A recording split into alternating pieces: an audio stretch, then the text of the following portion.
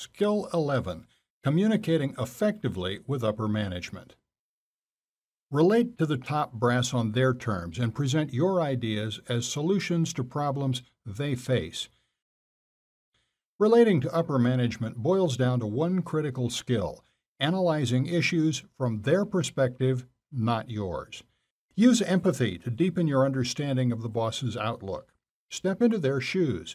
Ask yourself, what aspects of your operation does management care about most? What do they like to measure? What pressures do they face? How do they define success? Communicating with senior executives requires rigorous preparation. Before you propose ideas, you must anticipate their questions, concerns, and objections, and know what to say to address them. You'll need to collect data, analyze trends, and conduct risk-reward analyses with clarity and precision. Avoid a common mistake, bringing only your idea and your excitement about it to the meeting. When upper management rejects your proposal, treat it as a challenge rather than a defeat. Don't take it personally or insist repeatedly that you're right. Instead, ask fact-finding questions to learn. Dig for more information. Identify what missing pieces they need to approve your plan. Check that you're aware of the key factors driving their thinking. Strike a low-key analytical tone when discussing strategy. Adopt a just the facts style and don't make assertions without proof. If you're upset at the boss for a broken promise or an abrupt and seemingly foolhardy change in direction, voice your concern in positive, non-accusatory language. Begin with phrases such as, "Just to clarify where we're at now, as I understand the developments leading up to this point, let me make sure we're on the same page." These diplomatic comments help you step back from the fray and tie past with present. You may want to remind your bosses that changing course carries steep costs that they wish to avoid, and that your solution provides more stability and measurable gains. Or you may find that by reviewing the stages of a project up to this point, you enable others to conclude for themselves that it's best to follow through on earlier commitments. End any important conversation by confirming agreements and taking notes.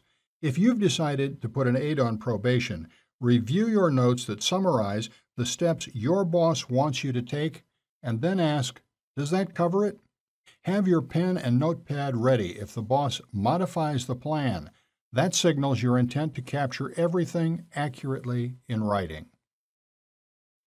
Dishing out compliments to higher-ups can sound insincere, but you should always look for opportunities to thank upper management. If you get advice that you found helpful, say so. Thanks for your guidance on how to handle Mike's performance review. If you took a day off for a family emergency, express gratitude. Thanks for letting me tend to my family's situation yesterday. This shows that you appreciate their kindness and that you admire their leadership, two messages that can solidify your relationship with them.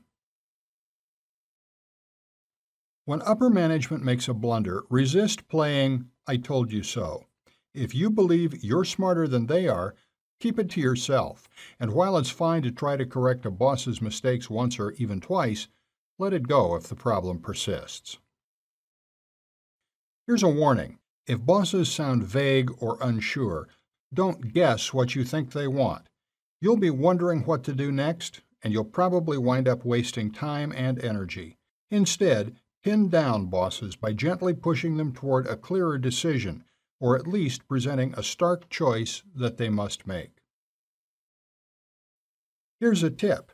Establish a specific time every day or two to communicate with your key boss or bosses by phone or face-to-face. Stick to the same meeting time so that you get into a habit of talking at, say, 7:30 every morning or just after lunch on Monday, Wednesday, and Friday. These 3 or 5 minute status update chats prevent misunderstandings.